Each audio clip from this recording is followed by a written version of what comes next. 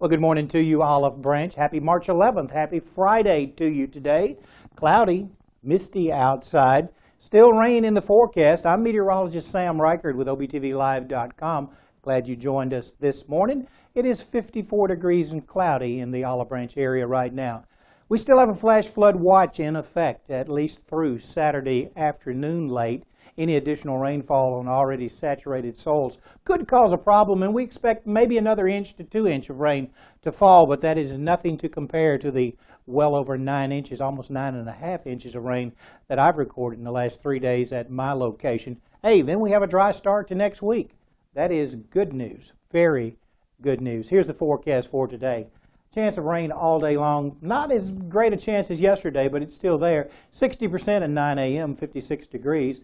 50% at noon, 63 degrees. 70% at 5 o'clock this afternoon. Temperature should be 66. Winds from the northeast today at 5 to 10. Then they shift to the southeast this afternoon or later tonight.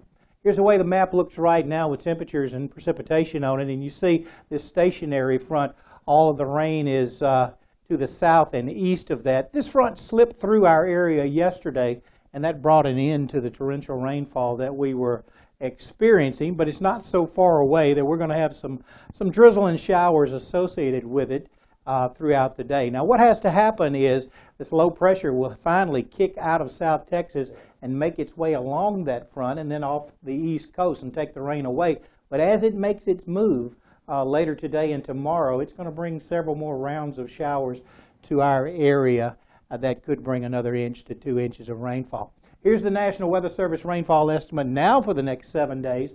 And you see we're right here in this area. The National Weather Service believes we may get a little more rainfall than I think we will. But either way, it's just still going to be wet for the next 2 days and into Sunday.